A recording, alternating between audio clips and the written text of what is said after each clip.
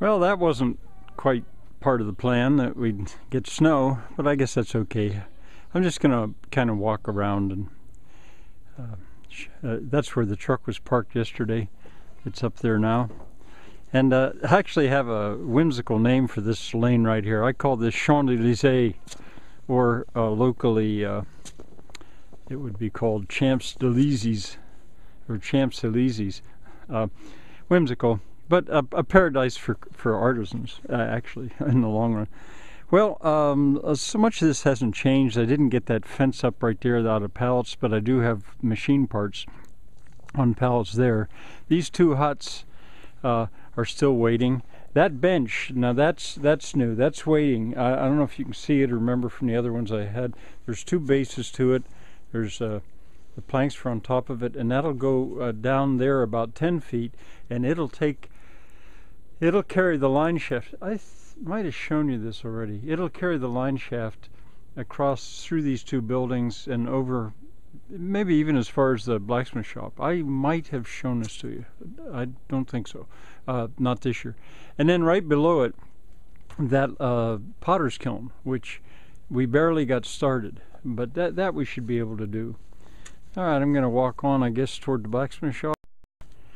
There's a little lane that goes down between that hut and the blacksmith shop, and I call that Adam's Alley. That's what we call it. Adam helps me a good bit. And this building, actually, I'm convinced we have saved it.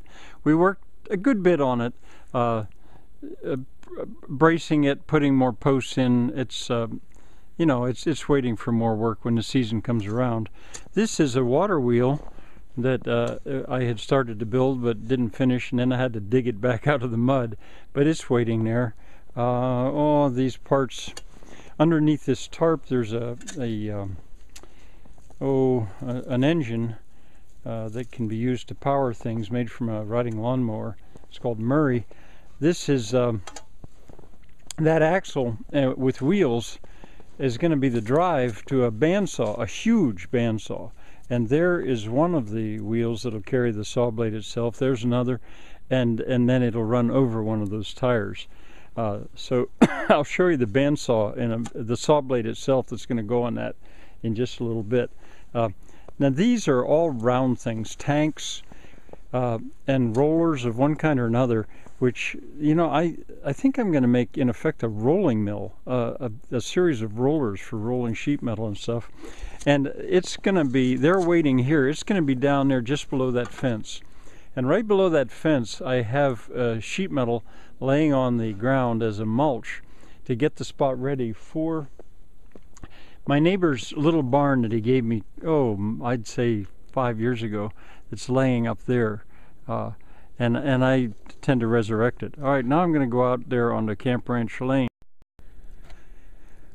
In a way, it's too bad about this snow, because you really can't, it's pretty, but you just can't see stuff as well. There's a pair of gates down there, which you've seen. There's a pair of gates waiting to be hung there. So there'll be two sets of gates there. I've stopped right here because this building, I recently moved about 3 feet, and I'm in the process of putting it back up.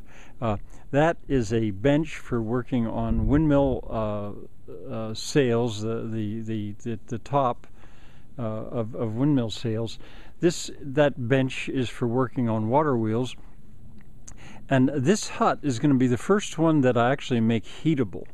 And again, you just can't see it, but if you look at other videos that I've made, you'd see the progress as I do this. I moved it, and then right in the middle there's kind of an L where there's going to be a masonry heater. I'm going to experiment with that. There'll be a bridge over to that next hut, which will be basically the shop for whoever would live in this hut here. And if it goes well, I may do the same sort of thing maybe with that hut. Now, they're like all these huts, they're waiting at the rail level. I'm not going to go up any higher like I did here until I'm ready to put the braces on and the roof as well. In the meantime, they're just going to wait, like that one over there as well. They're going to wait at that height. All right, I'm going to walk up this Camp Ranch Lane. Now that's actually on the map. The Champs-Élysées is not, but I'll walk up a little. I think I've decided on a name for that lane that goes out there toward the horse. I think I'm going to call that Fraser Mill Lane, because Fraser Mill is something new since the last year. So I'm going to continue, I guess, to now walk up toward. We're going to go inside Thomas Hockling Hall, although I hesitate. We're inside Thomas Hockling Hall, and there's that Shakespearean troupe set. If anything, it's probably messier. It looks worse this year than last year.